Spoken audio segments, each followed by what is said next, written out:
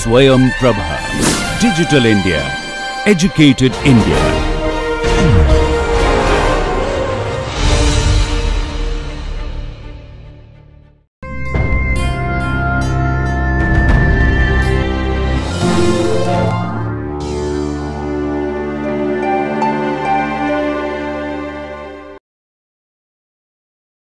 In the last week, we explored the Cauchy-Riemann equations. The Cauchy-Riemann equations were the right set of conditions which ensured that differentiable function also turned out to be complex differentiable. Given a holomorphic function, the Cauchy-Riemann equation tied the real part of the holomorphic function with the imaginary part of the holomorphic function. We begin this week by observing that the Cauchy-Riemann equation imparts an extra set of condition on these functions, the real part and the imaginary part of a given holomorphic function, which is captured by the more common harmonic functions. So let's start. In this lecture, we will always assume that our holomorphic functions are twice continuously differentiable.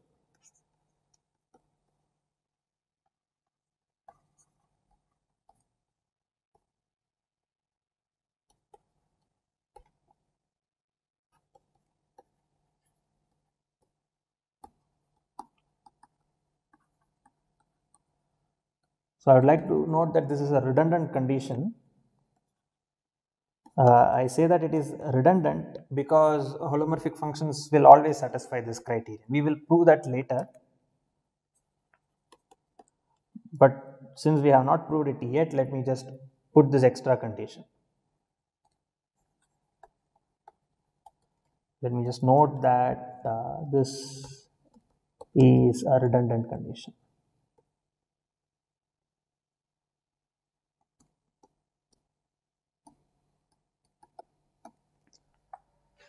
And let's also recall that given a holomorphic function, so let f from say u to c be a holomorphic function,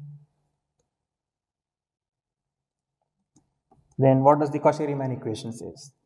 The Cauchy-Riemann equation tells us that if f is u plus iv, then dou u by dou x is equal to at every point z. So we have assumed that it is holomorphic and hence complex differentiable at every point on u. So dou u by dou x at z is the same as dou v by dou y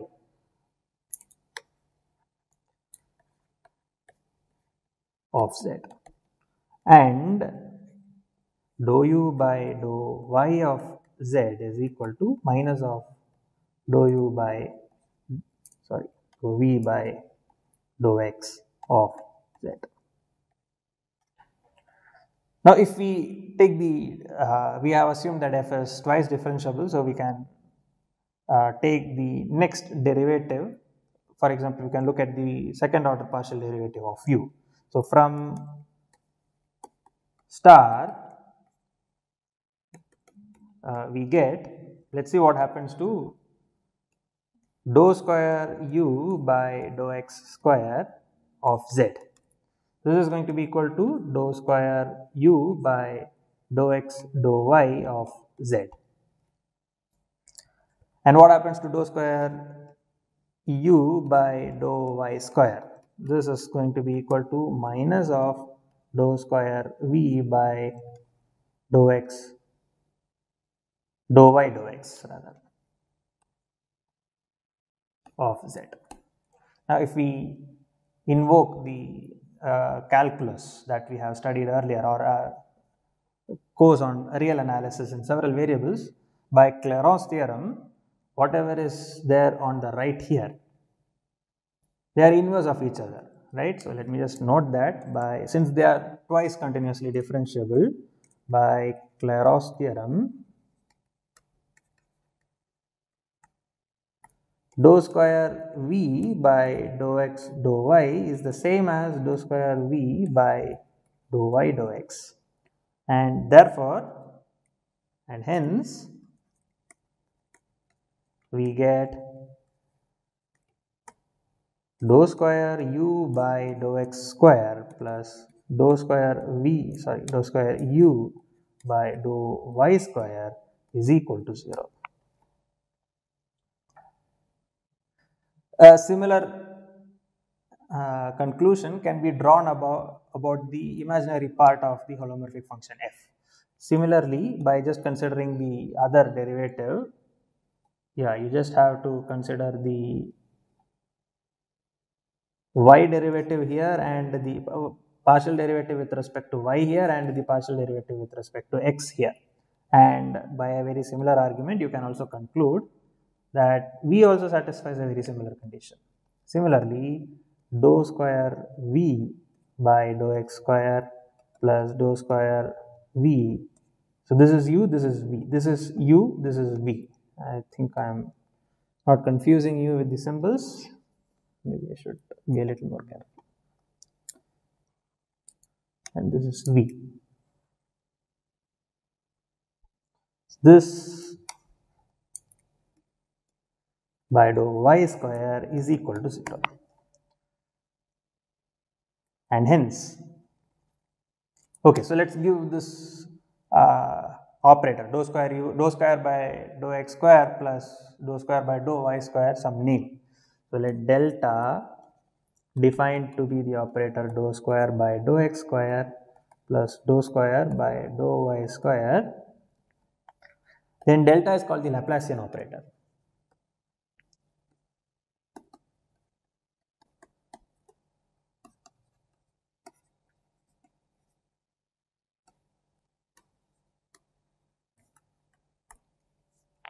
And what we just noted is that the Laplacian of u is equal to the Laplacian of v is equal to 0.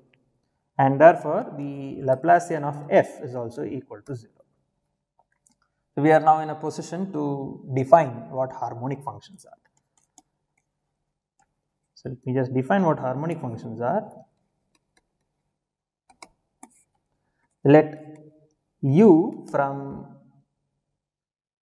omega into r be twice continuously differentiable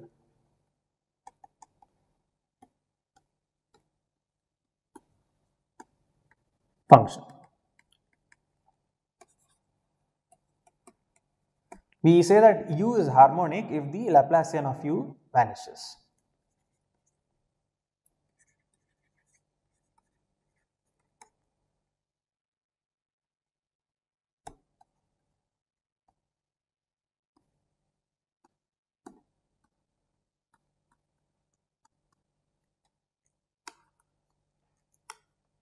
If Laplacian of u is equal to 0.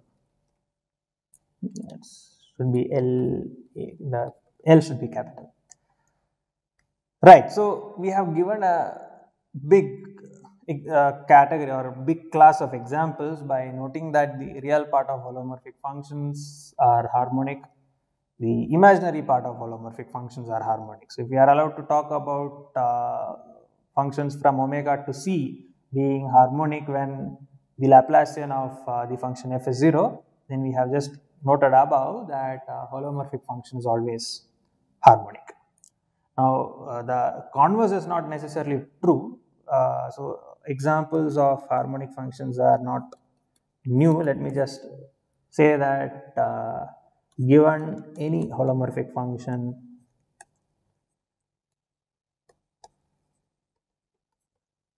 consider the real part of f, consider Re of f and Im of f. All these are examples of harmonic functions. Let's look at one example when a harmonic function is not holomorphic. That can also happen. So a non-example would be, okay, not non-example, consider f of z is equal to z bar. This is a harmonic function. If you notice, the Laplacian of the real and the imaginary part both are 0. So this is certainly a harmonic function. Then f is harmonic, but we have already noted that the Cauchy-Riemann equations are not satisfied anywhere. So there are examples of harmonic functions which are not holomorphic. So this is not a holomorphic function, right? Then f is a harmonic function. So notice that I have just called f to be harmonic. I just mean by this that the real part is harmonic and the imaginary part is harmonic. Then f is a harmonic function which is not holomorphic. So we are dealing with a bigger category of functions here.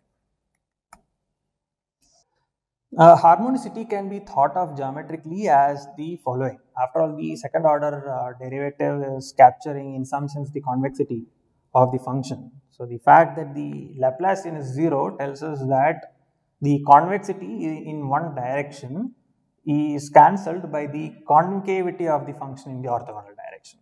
So just keep this example in mind. Let u of z be equal to x square minus y square. If you notice, this is the real part of the function f of z is equal to z square, and the convexity along x direction is being cancelled out by the concavity along the y direction. So this is one way of keeping the harmonic functions in your head.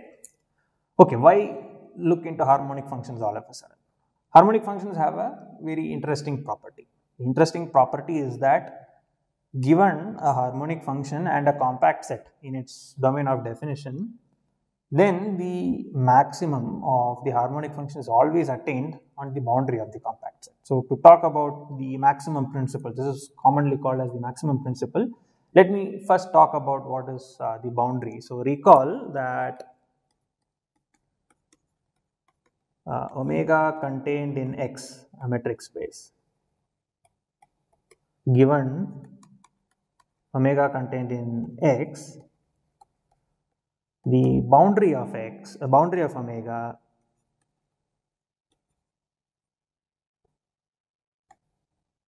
d omega is given by dou omega rather is equal to omega bar, the closure of omega intersected with x minus omega bar, the closure of the complement. So if you intersect the closure of omega with the closure of the complement, whatever we get is the boundary. So the standard examples are there. If you look at a ball, its boundary is going to be the circle of radius r. So ball of radius r, boundary of the ball of radius r around x naught is just the set of all x such that x in capital X such that the distance of x naught is equal to r. This is exactly going to be the boundary. Let me not spend too much time on this. This is a topological notion which you must be familiar with. Let me now state the maximum principle which I was talking about. So this is the maximum principle for harmonic functions. So recall that harmonic functions are those functions whose Laplacian vanishes.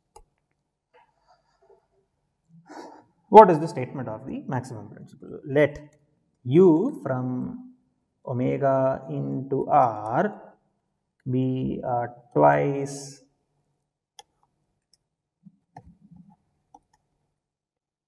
differentiable harmonic function.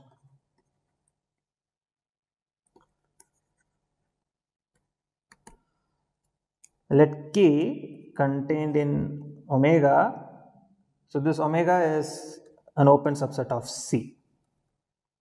I generally refrain from, I don't write it, but this is always the case. Omega is an open, let me just put open connected.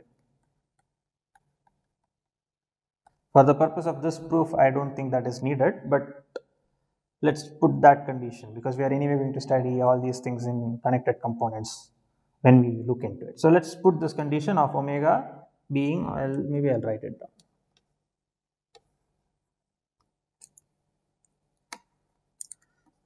Let omega be an open connected subset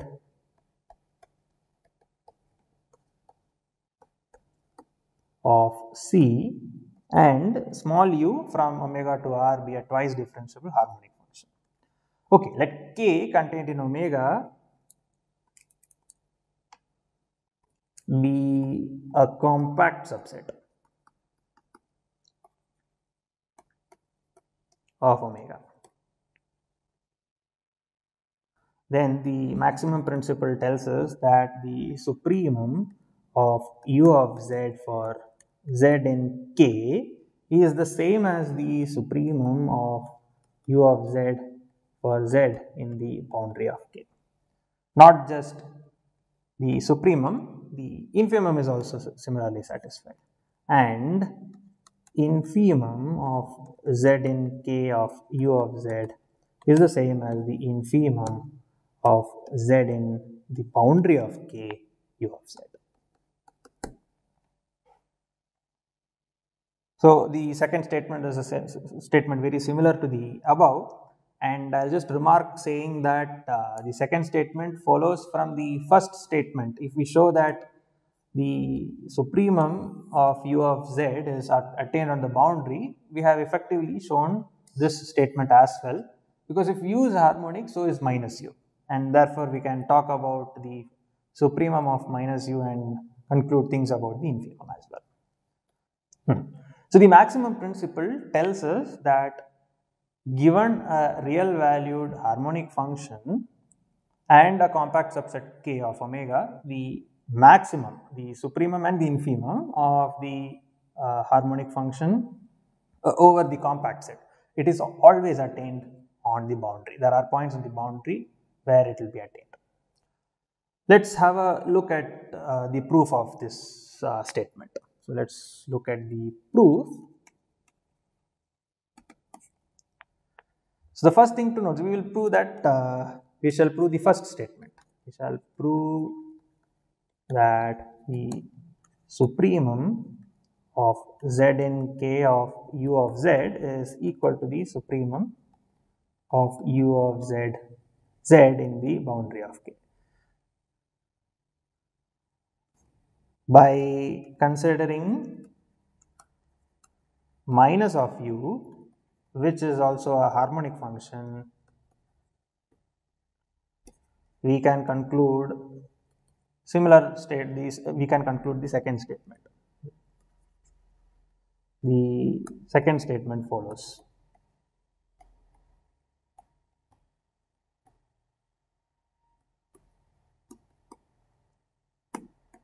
Okay, so let's focus on the first statement, which is namely that the supremum is attained on the boundary of the compact. Okay, since K is a compact subset of the complex plane, which is a Hausdorff space, K is a closed set, and therefore the boundary of K is a subset of K. And if you look at the supremum over a smaller set, it has to be less than or equal to the supremum over the bigger set. So we already have the supremum over the boundary of K of u of z is less than or equal to the supremum of u of z over K, because K is a bigger set than the boundary of K. So the only problem comes when this particular inequality is a strict inequality. So let us assume that the inequality is strict and let us arrive at some kind of a contradiction. So assume that the supremum of u of z, where z is in the boundary of K, this is strictly less than the supremum of u of z where z is in K. What does this mean? This means that the supremum is attained in the interior, and because K is a compact set, the supremum is attained at some point. So let z0 be a point in K such that u of z0 is equal to the supremum of u of z where z belongs to the set K. Yeah, this is from a standard result in analysis. Every compact set, a continuous function attains its maximum. So the point z0 is being taken to be one of those points where the supremum is being attained. And we just noted above that the supremum over the entire set K is strictly greater. So that is the assumption we are going by. It's strictly greater than the supremum on the boundary, and therefore z0 is an interior point of K. From calculus, since z0 attains the maximum, we have both the partial derivatives along x square at z0 is less than or equal to 0, and the partial derivative along y square is also less than or equal to 0. But then we do not end up with a contradiction here, because it can happen that the partial derivatives, both of them are equal, and that doesn't contradict harmonicity at least. So this will not at least directly tell us any contradiction. What we will do is we will tweak our function u a bit and arrive at some other contradiction. So to do that, let's first notice that this supremum is strictly less than the supremum over k, and let's call the difference something. Let delta be equal to the supremum of u of z, where z is in k, minus the supremum of u of z, where z is in the boundary of k. And we also know that if you define the function x square plus y square, consider the function x square plus y square. This is a function which is continuous on the compact set K, and hence it attains a maximum. This function is bounded above. Since our set K is compact, let's call the bound to be something, say let's put it as m. We are going to tweak our function u in the following manner. Define u epsilon of z to be equal to u of z plus epsilon times x square plus y square, where epsilon is less than delta by 2 times m. So what does this ensure? This ensures, you should go back and check that the condition of the supremum on the boundary being strictly lesser than the supremum on the entire set is satisfied by u epsilon as well. Supremum of z in the boundary of k of u epsilon of z is less than the supremum of z in k of u epsilon of z. Now we will use the same trick that we just noted above. There will be some point in the interior where the maximum is attained. So let z, now this z will be a different z, let z epsilon be a point in k where u epsilon attains its maximum. Notice that we have just tweaked u a bit. It continues to be a continuous function, and therefore there is a point where the maximum is attained. Again, we are invoking the same property that continuous functions on compact sets attain its maximum. So z epsilon be a point. This z epsilon might be different from the z0. We just know that this inequality is strict, and that means that there is some point. So let's call that point z epsilon. And by a very similar argument above, this is a point where the maximum is attained. Hence, dou u epsilon by dou x square at z epsilon is less than or equal to 0, and dou square u epsilon by dou y square at z epsilon is also less than or equal to 0. We know what u epsilon is explicitly, right? Dou square u epsilon by dou x square plus dou square u epsilon by dou y square. Hence, this should be less than or equal to 0, right? But this is equal to, by linearity of the differentiation, this is going to be dou square u by dou x square, and if you differentiate x square plus y square twice, you get 2. So this is going to be plus 2 epsilon. And similarly, this is going to be dou square u by dou y square plus 2 epsilon. And if you look at the Laplacian of u epsilon at z epsilon, this is going to be equal to the Laplacian of u at z epsilon plus 4 times epsilon. But we know that u is a harmonic function. That was the assumption to begin with. So this is going to be equal to 0. And this tells us that the Laplacian of u epsilon at z epsilon is 4 epsilon, which is greater than 0. But this contradicts this particular observation, because both these are less than or equal to 0. How can the sum be greater than 0? So we have come to a contradiction which contradicts star star. We made some space by multiplying epsilon times x square plus y square to our given function.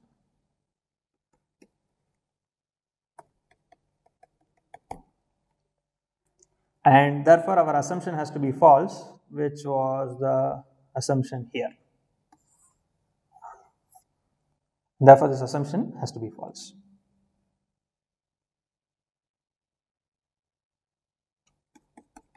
Hence the supremum of z in k of u of z is equal to the supremum of z in the boundary of k of u of z.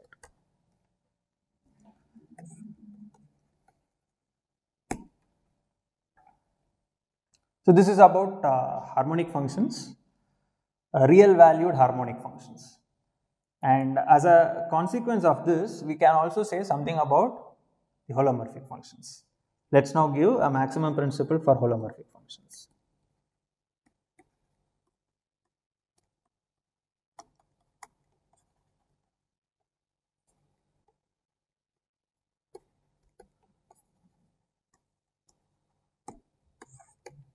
So let u contained in, so notice that in the proof above, we did not use the connectedness property to prove that the harmonic functions attain the maximum on the boundary of a compact set. We just used the fact that it was open.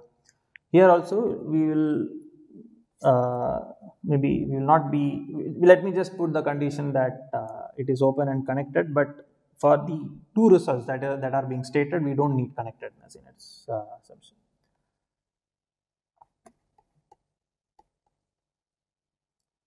And let f from u to c be holomorphic. So as I had noted earlier, in this lecture, when I say holomorphic, I do mean that it is twice continuously differentiable. But we will prove later that holomorphic functions always satisfy that particular condition. So let f from u to c be holomorphic, then the supremum of mod f of z, where then for k contained in omega compact, we have the supremum of z in the set k is the same as the supremum of mod f of z on the boundary of k. So the proof actually follows from one simple observation about the absolute value. Let z be some point in C, then the absolute value of z is going to be equal to the supremum of the real part of z times e to the power I theta, where theta belongs to R. So in some sense what we are doing is, if you are looking at this particular complex number z, then you are rotating it so that it falls on the real axis. So this is, we are trying to capture what this particular line is after a rotation. That's precisely what is happening. So you're getting hold of the supremum over the real part of z e to the power I theta, where theta is varying over R. Alright, so once we have made this observation, now let's get back to the setup we are in. We are interested in proving that the supremum of mod f of z, where z belongs to k, we want to show that this is the same as the supremum of mod f of z, where the supremum is now being taken over the boundary. But then we just noted that this is just the supremum of the absolute value can be written as the supremum over theta in R of the real part of f of z times e to the power I theta.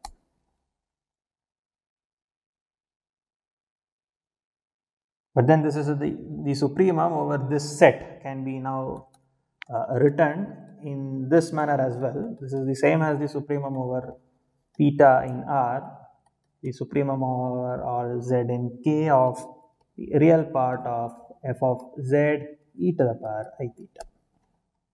Okay, let's define f subscript theta of z. This is being defined as e to the power I theta times f of z. Then f theta is a holomorphic function, right? F theta is holomorphic. And because it is holomorphic, its real part is going to be a harmonic function. And hence, real part of the function f theta is harmonic. And what did we just prove about harmonic functions? We just proved the maximum principle for real valued harmonic functions by the maximum principle for harmonic functions. We have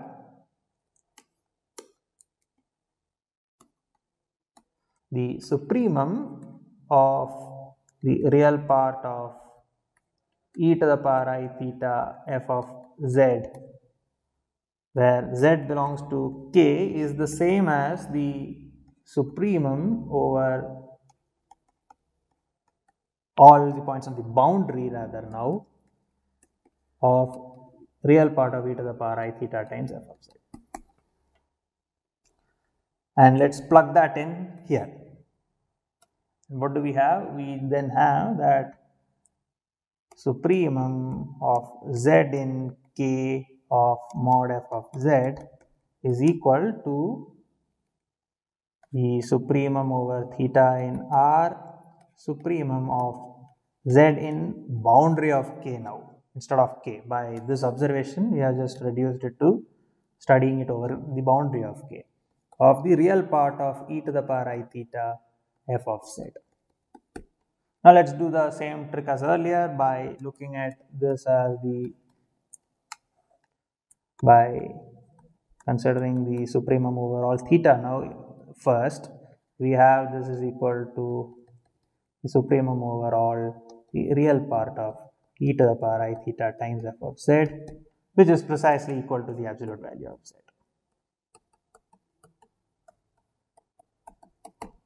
And that's precisely what we had set out to do. So with this, we do get maximum principle for holomorphic functions as well. So we have seen that given a holomorphic function, its real part and its imaginary part, u and v respectively, both turn out to be harmonic functions. Let us now ask a converse question.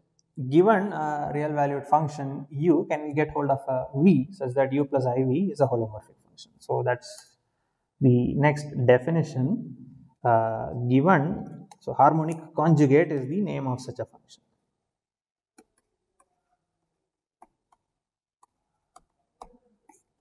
So let u from omega into r be twice differentiable harmonic function. We say that v from omega into r is a harmonic conjugate of u if the function f defined to be u plus iv is holomorphic.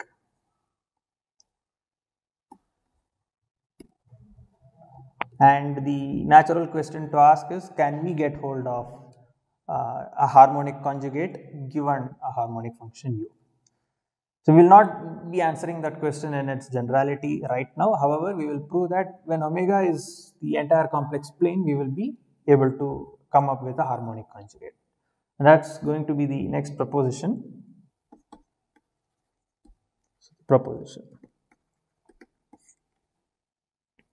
Let u from C into R be a harmonic function.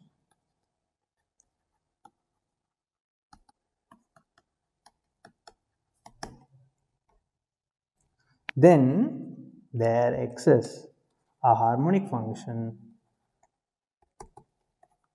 V from C into R such that V is a harmonic conjugate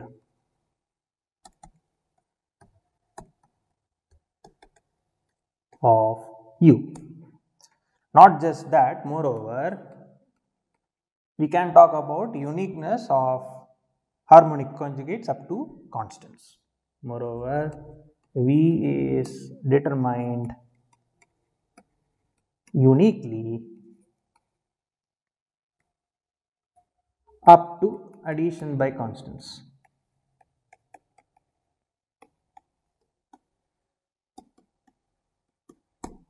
Let's give a proof of this statement. We will first prove the uniqueness part. The uniqueness tells us that if there are two harmonic conjugates, then their difference is a constant. Let's focus first on one harmonic conjugate. Let V1 be a harmonic conjugate. Remember that this means that V1 and U are tied together by the Cauchy-Riemann equations, because U plus IV1 is a holomorphic function. Suppose V1 is a holomorphic function. Before we use the Cauchy-Riemann equations, let us now use some very fundamental tools from calculus, namely the fundamental theorem of calculus, to rewrite our function V1. Remember that V1 is a twice differentiable function and that it is defined on the entire complex plane.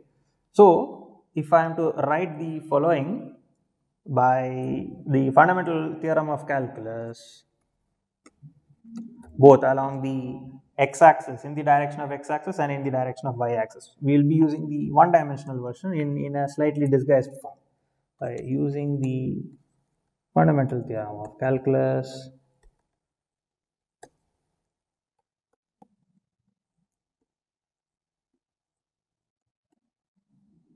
We have V1 of z, let me write z to be x plus iy. So, V1 of z is V1 of 0 plus the integral from 0 to x of along the derivative along the x direction, dou v by dou x of t dt. So, this by the fundamental theorem of calculus will give you V1 of x minus V1 of 0 in some sense. And the second term should be along the y direction. This time, however, it will start from x. So, this is going to be dou V1 by dou y of x plus it dt, where the integrals are from 0 to y. The integral is from 0 to y. So, notice that this one will give us the first form of the fundamental theorem of calculus will tell us that this is V1 of xy minus V1 of x, and the V1 of x will cancel from V1 of x minus V1 of 0 here, and there will be a V1 of 0. Yeah. So, what is left is exactly equal to V1 of x plus iy. This is what we get by using the fundamental theorem of calculus.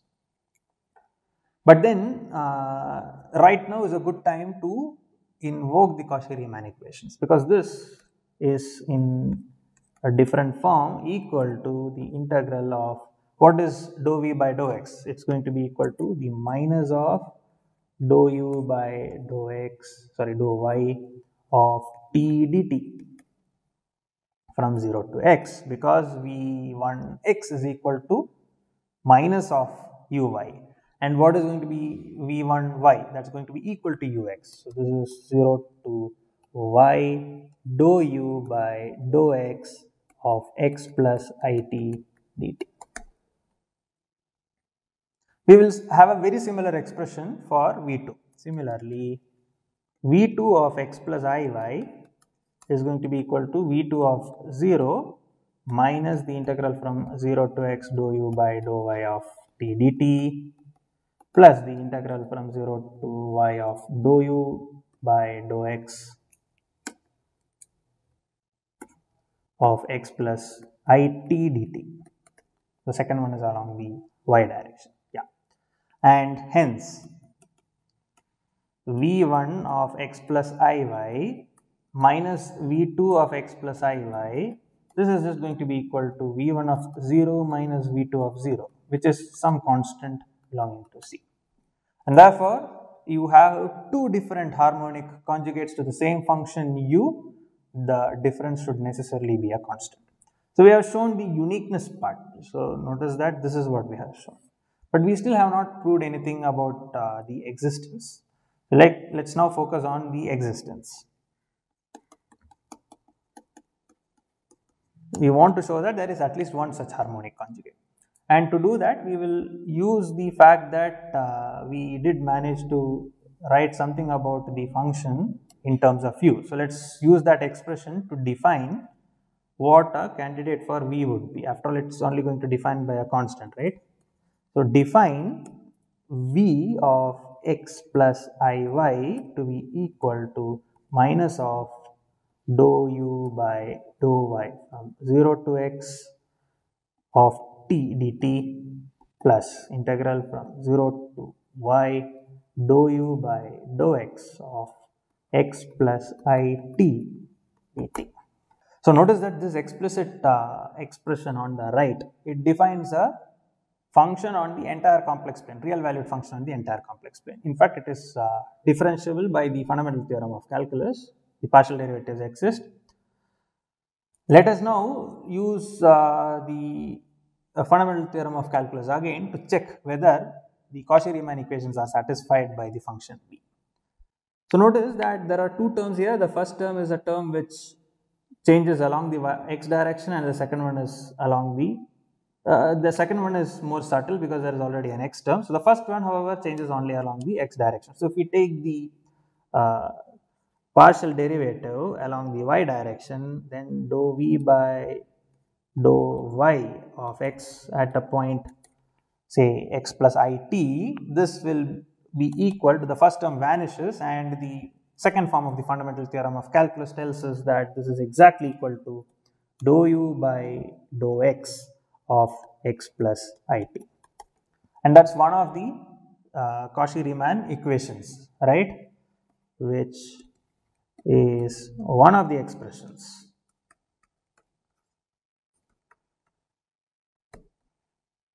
in the Cauchy-Riemann equations.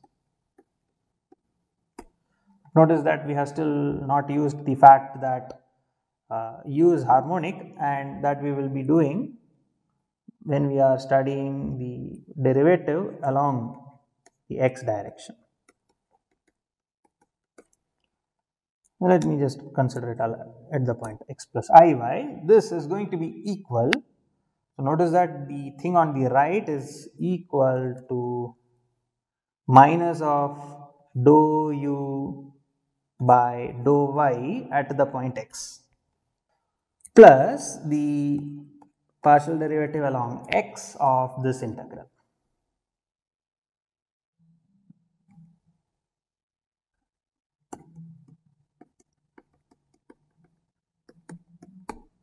But then our function u is twice differentiable, and by an application of a special version of the Fubini's theorem, we can interchange the limit and the integral and the operator differentiation, and we get this is equal to minus of dou u by dou y at the point x plus integral from 0 to y of dou square u by dou x square of x plus it dt.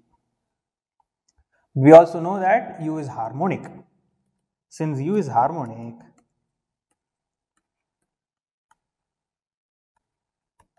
we have integral 0 to y dou square u by dou x square at the point x plus it dt.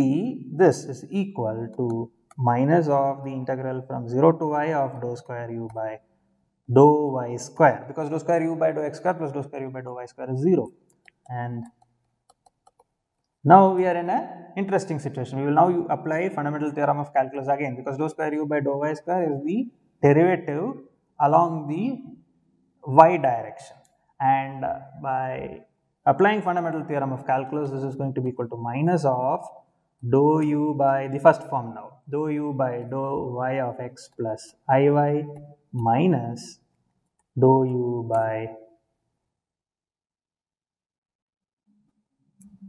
dou y of x. Yes, we are in good shape because this expression can now be replaced by this expression. And what do we have? This is equal to minus of dou u by dou y. So what is equal? This is basically dou u by dou x, dou v by dou x at x plus iy. That is what we were computing, right, to begin with. I think I made a mistake when I wrote this. This is not dou u by dou x, rather this is dou v by dou x. It looks like the same, but I think here I made a genuine mistake. This is dou v by dou x that we are looking at. So maybe I confused you a bit. So let's go back.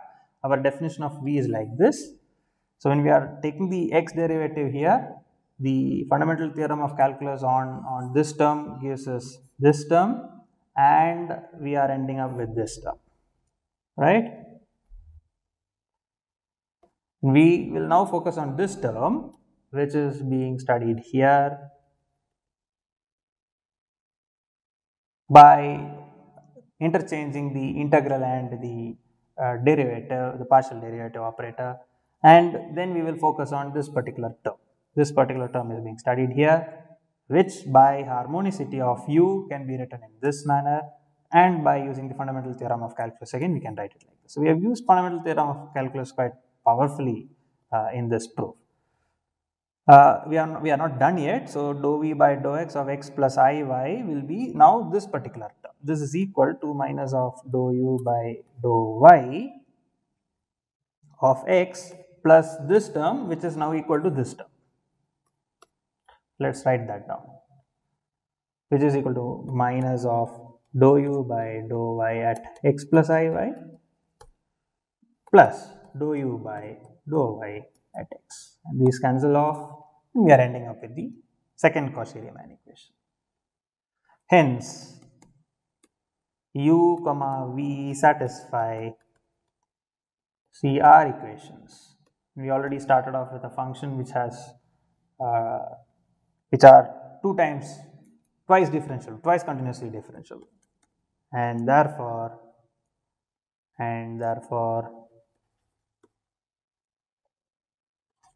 f equal to u plus iv is holomorphic. So yes, we have proved both. We have proved that if such a harmonic conjugate exists, it is unique. We did prove the existence of one such harmonic conjugate.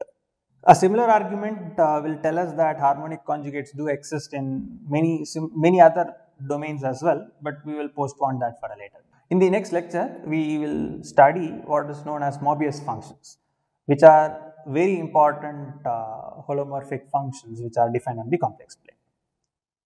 Let me stop this lecture here.